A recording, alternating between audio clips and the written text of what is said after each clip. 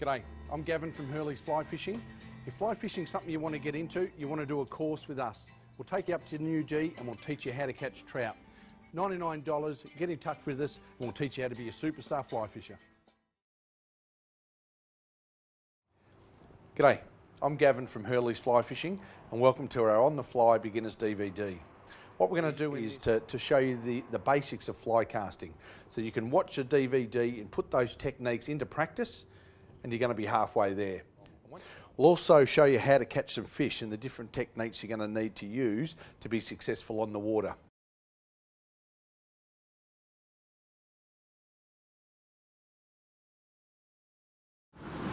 Now it's pretty important that you get things right from the start. The grip's very important. The fat part of the cork I like to have it right in the palm of my hand, and I like to steer things and get all the power from my thumb. That's a real driving force of the whole rod.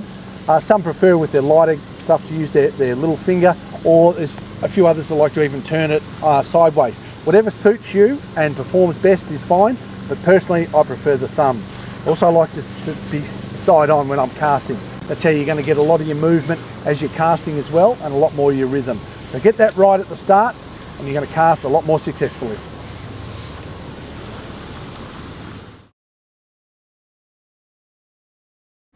So the most important thing of the whole casting is the stopping. So we're going back, stop, forward, stop, and that really sets everything up for your release cast. Most important, that stop, all that power that you've put into the rod, once you stop, puts it into the line. That gets you all your distance and really loads it up for your presentation to where the fish are. Very important. Get that right, you're going to be successful.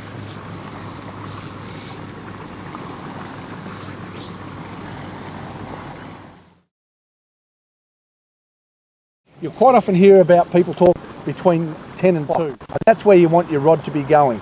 We don't really want it going from 9 till 3 because that gives you a much bigger arc and you just don't have all that power to shoot that line in one direction.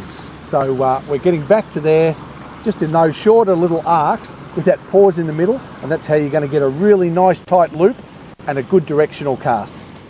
Right, so our back cast goes to there, stops, and then comes back down. And that's essentially all it is. We just need to go back, pause for a second, forward for a second, and straight back down. And that's going to load the rod and shoot it out.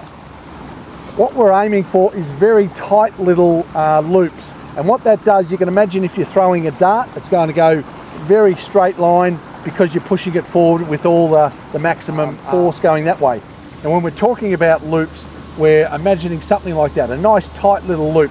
So that's where all that force is going to go, in a nice little straight line. So we want very tight little loops, and that's going to allow your fly line to get much further, much faster, particularly if there's a bit of wind around. Now a much bigger loop is something like that. You can imagine using a much bigger arc without any stops, and that's going to put force up, down, sideways, all around, and you're not going to get that real force and direction where you need to go. So get a much tighter loop with a nice little arc with that pause, and you can cast a lot better, a lot easier. Now putting that stop principle together, what we don't want to see is a constant movement, and that tends to happen when you're using too much wrist. So we don't want really big loops like that. Now one of the big problems we see with beginners is they use too much wrist at the start. What we also have, we have a casting aid, and that literally locks the butt of the fly rod onto your wrist there and keeps it very stiff, so you're not using too much wrist. So there's something you can buy, like little training wheels to get you started and get you using like the correct casting arc until you get the hang of it by yourself.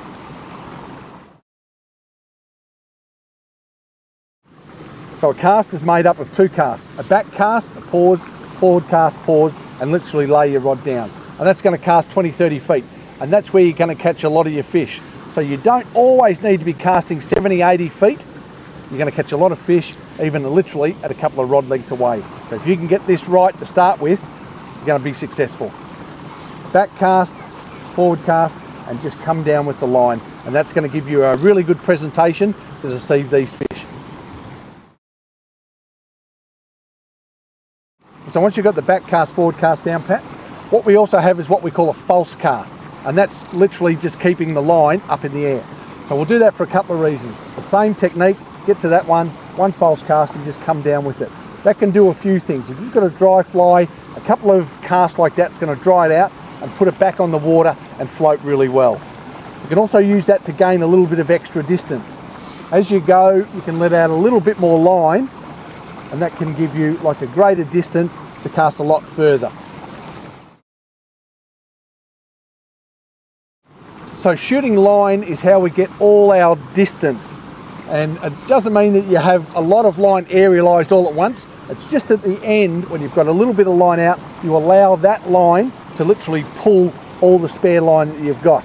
Much the same as if you had a lure or a sinker on a normal spinning rod, you would cast it and that would pull the line out. The same with a fly rod, because all we're casting is actually the line itself. And when it comes to shooting line, it's got to be the last thing you do is let that line go. So we need that rod to be loaded and then stopped, and then you let that line go.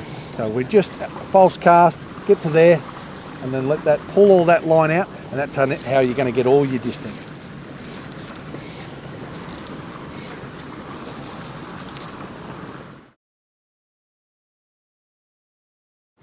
Now, presentation's a term that we use a lot in fly fishing. What it involves too, this fly line is going to go exactly where I stop this tip. So if I'm going right up in the air, that's where the line's going to go. If I'm coming all the way down, that's where the line's going to go. If it's too low, it's going to splat on the water. If it's too high, it's just going to fade, with the wind on its way down. So what we need is somewhere in the middle where that line is going to straighten out, lose all its energy, and you can imagine like a tiny little beetle or something like that is literally going to flutter down.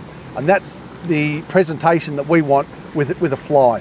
So all that involves is literally going to a place in about the middle where it allows the line to straighten out and then just flutter down without any energy. And that's going to literally put that fly as naturally on the water to a fish as can be. So we're aiming too high, the line's literally going to come down in a bit of a puddle on itself. If we aim too low, the line is literally going to splat on the water and literally frighten the fish. So we need somewhere in the middle. Straighten out about eye level, lose all its energy and just flutter back down.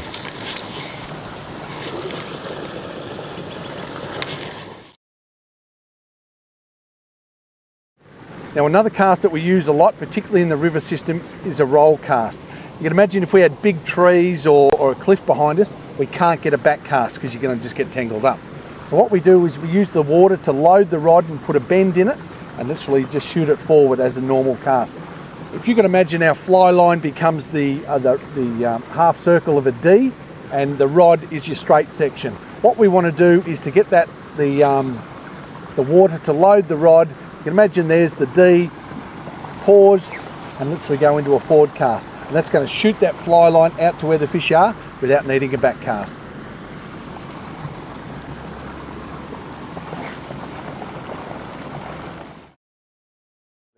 Also, if you need to cast on the other side, just tilt the rod on that side and turn that over. So you can literally cast on either side here, depending on which side of the river the fish are.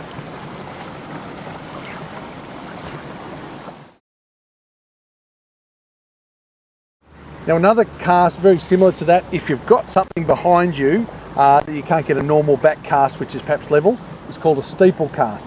And when we speak about like the 10 and 2, we've literally got to alter that.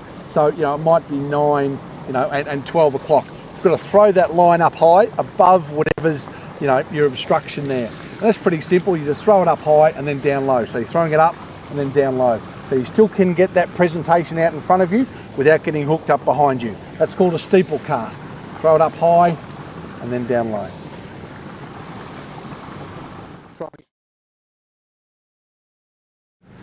Sometimes as well you might be fishing in a river system that has quite a few currents. So what we need to do is put some slack into the line itself as it drifts back towards you. A good way of doing that is called a wiggle cast. So we literally, a normal cast, but as it's in the air, you literally wiggle the rod. And that puts a whole lot of wiggle through the line, so as it drifts back towards you, you're not going to get any drag and it's going to be a great presentation.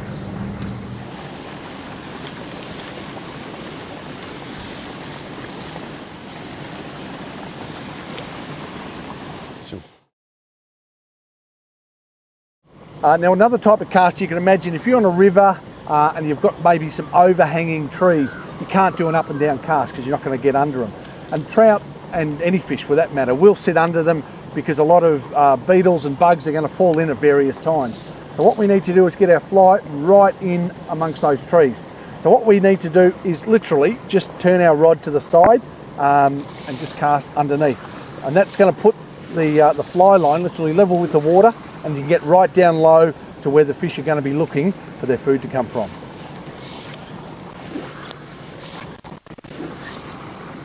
So for that low cast, perfect. Everything just stays the same. You're still using the same arcs, the same paws, just turning that rod on the side.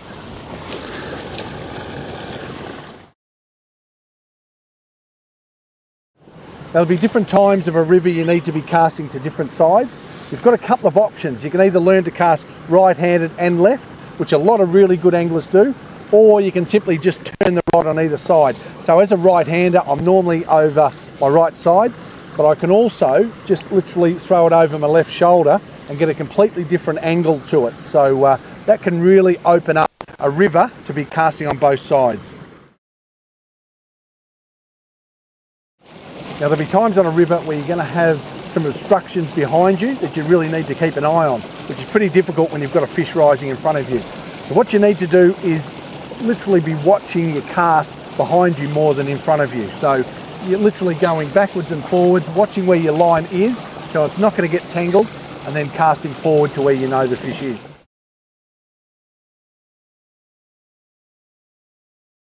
The alternative too is to literally turn around and cast backwards. And once you get there, you know exactly that your line is not going to hook up to a tree or anything like that, and then literally just throw it over your shoulder to where the fish is. And turn around, get him to take it, hook it, and you're a champion. Now when we're using one fly, we can get a very tight loop, which is very good for distance and accuracy. Once you use two flies, which is something that you will use a lot once you get the hang of the casting and stuff, and quite often you might have a dry with a nymph dropper or even like two nymphs. It's very important, you need to open up your arc a little bit more to allow both flies to straighten out before you're going forward. And that's simply a matter of just pausing a little bit longer and using a little bit more wrist once you get the hang of it. So it just opens it up, gives you a slightly bigger loop, and just allows those two flies to both roll out and turn over without tangling. When you're fishing a river or a lake, the line's going to sit on the water and be hard to pull up, particularly when you've got a big line on. What we like to do, and it's a very subtle way of getting that fly line off the water, is give it a wiggle, and that pulls that line off the surface, lets the tension go, it makes it much easier to lift off. So you've got a big line out, give it a bit of a wiggle before you pull it up, and you're ready to go again. Particularly important if you're chasing smelting fish, we've got a quick cast in different areas. It's a great way to get your fly out there much faster.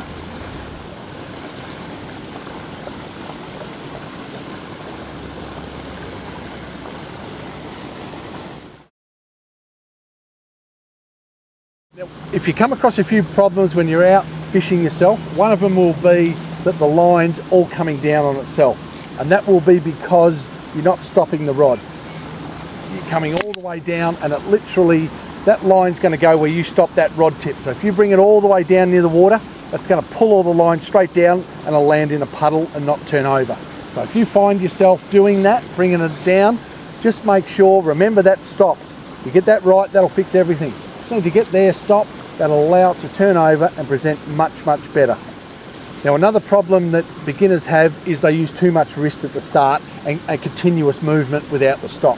So if you just find you're using really big arcs, you're getting much bigger loops and you're not going to get any distance and it's going to land in a puddle and not really go anywhere. So just remember, either use that training aid that we have for your casting, or just try and lock that wrist in a little bit firmer and put that power into the rod, and it's going to transfer to the line. So there's always going to be things, you're not going to pick it up straight away with everything, but just persist, or come into our shop and we can sort of help you out as well and point you in the right direction, because once you get the hang of this fly rod, you're going to catch a lot more fish and have a real lot of fun.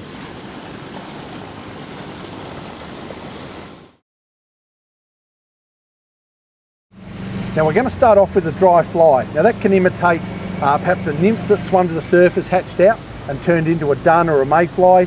It could be like something that's jumped in from the land, whether it be a grasshopper, a cricket or a moth or something like that. And essentially something that's just going to float.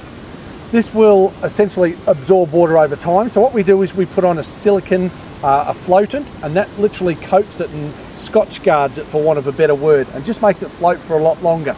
And what we'll do, as you can imagine with a little fly like this, we've got to put movement into that would happen naturally. So with a tiny little mayfly, that would actually just float with the current.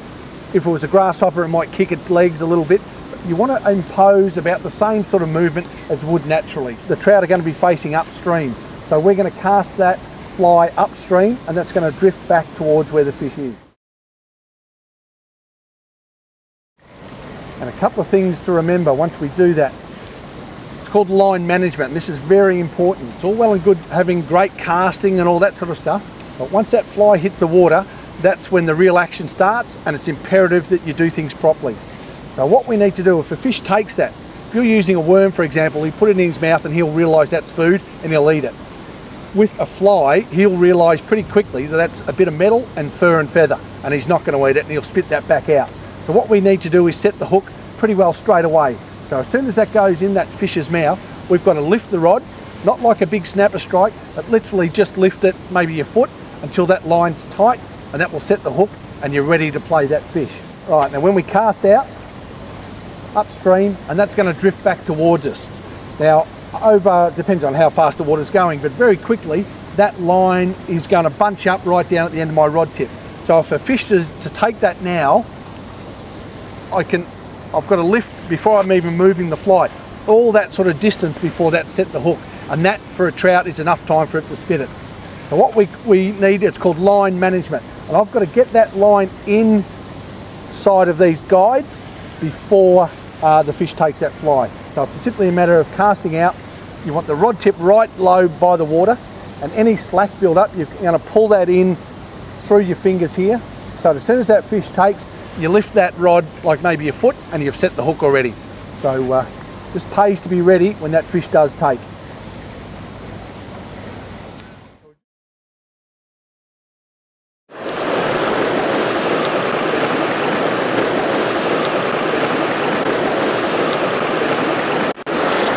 Good. That's good when a plan comes together and that fish likes it. He's that's got a bit of power in that. There's a lot of rocks and everything over that side. Got to try and he was a bit surprised when there was a hook in that dun. We could be in a little bit of strife there if he goes, and I can't turn him from that. So all we've got to do is hold that rod up high and try and avoid some of these rocks, and we're in a little bit of strife downstream. And here we go. He's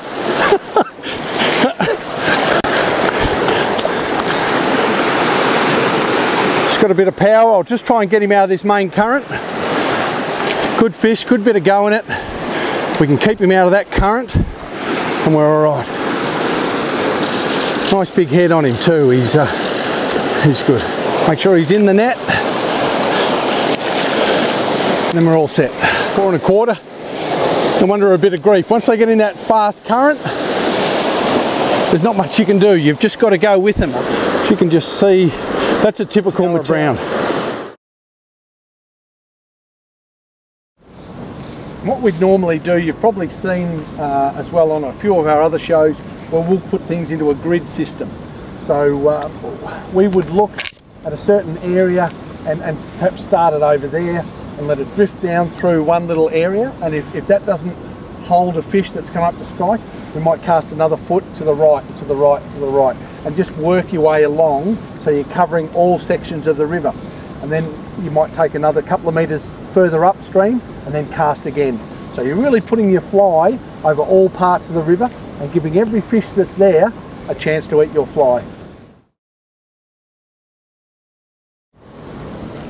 Now another thing I want to show you too is what we'll call drag, and that's if your fly is moving faster than the actual current, it will actually drag along the top. And an interesting way to see it is you'll have what we call a V behind your fly, and that's literally where it is skating across the top of the surface and is very unnatural and a fish won't eat it. Generally the causes that is if you have like lots of big currents, or if your fly line gets below your rod. So you can see if that all builds up and the current pushes the line, and that will essentially drag that fly much faster than the current.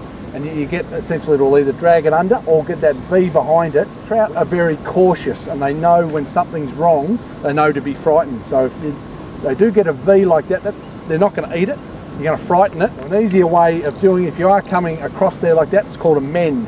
So what we can do is throw the line back up above the rod, and then you can just drag in that slack, and that will give that a much more natural drift, and to the fish anyway, give him more chance to come up and eat that.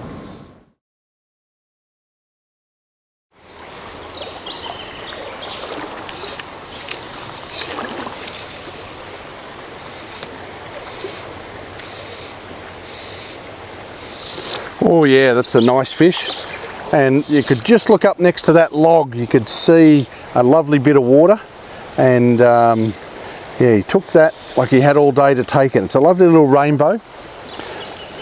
And he's a lovely fish. The beauty of that dry. They rarely refuse it. So yeah, you'll hear me talk about it a bit. A royal rubber leg stimulator. And it certainly works on the Stevens. Now we're just going to fish a nymph. So that's a beaded nymph with a little gold bead head. When the water's a bit discoloured or early in the season, I like to use a gold bead to make it sink and give a little bit of flash. Later on in the year, or when the rivers are very clear, I'd go to a black bead, perhaps even a tungsten. Now you can put this to any depth that you want this fly to go. I'll just go a couple of feet. And I'm going to put on here just a little stick-on indicator. Very basic, very easy to use indicator. It indicates to us when a fish takes this fly, or if you can imagine, even if you were bait fishing, it's almost like a little float. So when that goes sideways or down or just stops, it's because a fish has got that in his mouth, and then you strike, set the hook, and away you go. So you fish it the same way as you would a dry. We're casting that upstream, letting it drift naturally. As you can imagine, that's not going to be able to, an animal of that size not swim very strongly. So it'll go with the current and wait for a fish to put that in his mouth, and then we'll hook him.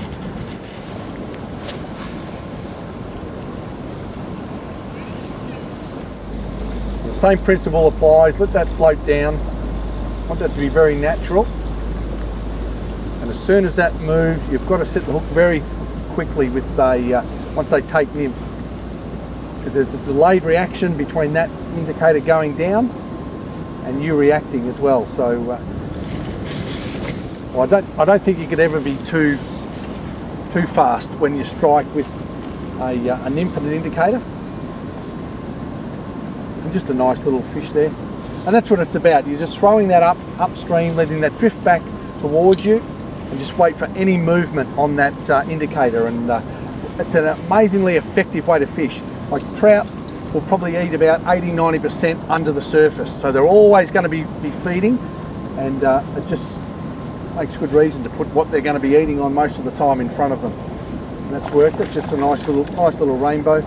And be a good couple of pounds, but just great fun. And in a place like this, it's really good practice for you as well. So, I mean, I'm not asking you to come here if you've been fishing for 25 years, but a good place to practice catching fish and putting the techniques that you're learning and perfecting on the rivers into practice here.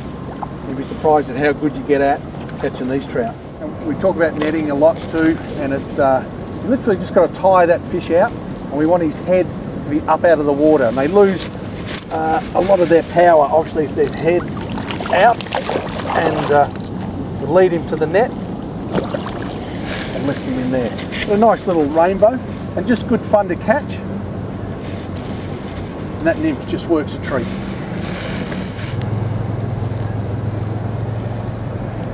That's a lovely little fish. You can imagine in the Goulburn or the Rubicon, perfect size. And yeah, just don't get tired of catching any fish on a fly is good.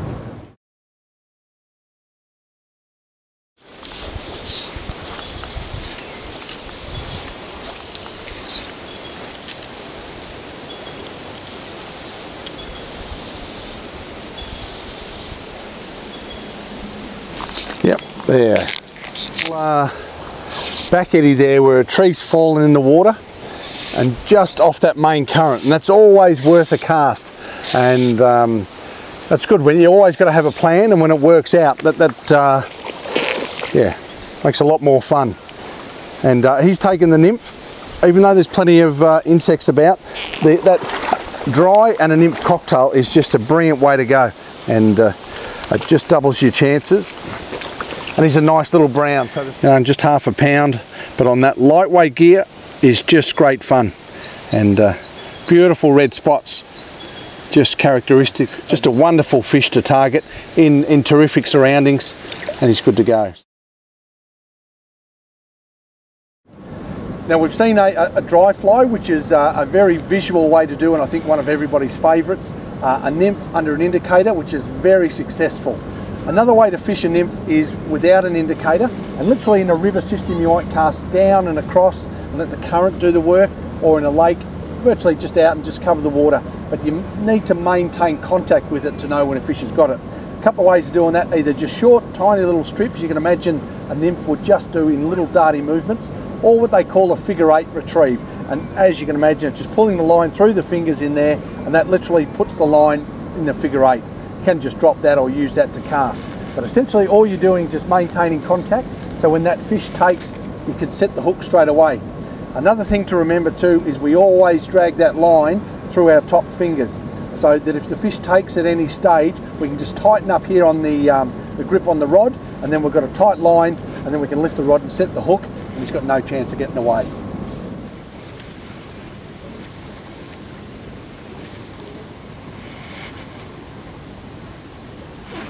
There we go. And sometimes, oh, good aerial little fish, and they're just good fun. I mean, they're just a couple of pound. But we always say when you are stripping line in, you've got to maintain a bend on that rod, and that certainly makes him fight against the rod before he's fighting against your tippet. If you get him on a straight pull, he's got a lot of things in his favour. So get that bend in the rod and make him work hard against your rod. With smaller fish like this, or in a lake, it doesn't really matter. I will always strip the line just through my fingers. But if you're in, say, New Zealand or something like that, that's when you really need all this slack line to be not dragging around your feet or on rocks. So you want that wound up, ready to, you know, chase him downstream and things like that. But it's really a great way to pick up a fish fishing a nymph without an indicator. You cover a lot of water, and it's a very successful way of fishing, and some pretty good rewards with it too. We'll just get him back and good to go.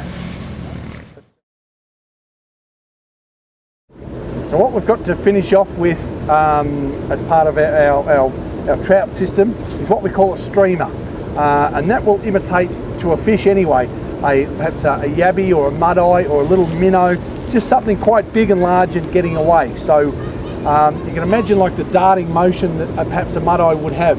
So we'll cast that out, let that sink a little bit, and we're doing it in 10 to 15 centimetre strips. And you can imagine pull, pull, and then pause, pull, pull, and that just has imparts a lot of action on quite a big fly, and that will attract fish, you know, from a considerable distance away, because it's worth the effort, you know, because it's such a sizable bit of food for them. So we let that sink, and you have different retrieve methods. Sometimes they need something much faster, and that really excites them and takes away a lot of their choice. We want them to react to it rather than have to think about it. So just vary your retrieve, and also your casting area. You don't want to be casting it to exactly the same spot each time. So you would normally, as we talk about, a fan, and you would cover as much area as you can until you actually see a fish. You might go out and see a rising fish and cast to it straight away. But if there's nothing moving, it doesn't actually mean there's no fish there, it just means that you can't see them because they're not feeding near the surface. So get that. Now, a woolly bugger or a smelt fly is going to be a fly that moves a lot of water and creates a bit of disturbance. So the way you fish it is cast perhaps 45 degrees down, and just, you can almost let the river do the work. So that's swinging at the moment, they'll come up and down. So what we'll do with this woolly bugger, we'll throw it downstream, let that swing. You want to maintain contact. The fish is virtually going to hook himself, so you're doing little strips, and that'll just get it to jump around, and the fish will see it's getting out of its grasp, and he'll jump onto it. And just a matter of putting it in front of a fish.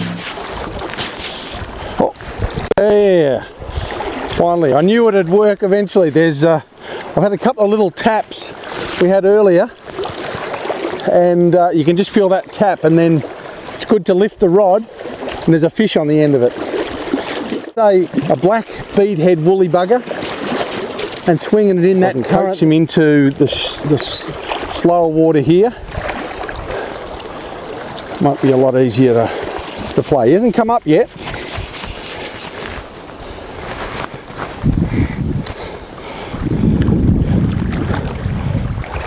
Oh, come on, mate. Head first. Beautiful. There you go. So that's what happens when you fish a woolly bugger and put it in front of a lovely rainbow. We get 4 1/4 at the butcher's, so that's pretty good. That's on McLean's lie detector, so that tells the truth. Just in beautiful nick, and that's what you come to New Zealand for, a fish like that. And there's ones way over 10 pound in here, which this one will get to eventually. I'm Gavin from Hurley's Fly Fishing. We specialise in guided tours throughout Victoria, but we also take groups to Alaska, Chile, bone fishing Christmas Island, and our most popular one, New Zealand. So if that's where you want to go, come in and see us at our stores in Bentley and Lumsden.